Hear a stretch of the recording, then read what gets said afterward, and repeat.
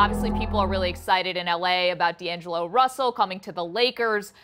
But Lisa, the team scored 5 points in the first quarter of their Summer League game earlier this week. 5 points. Even though it's Summer League, is that a bad omen?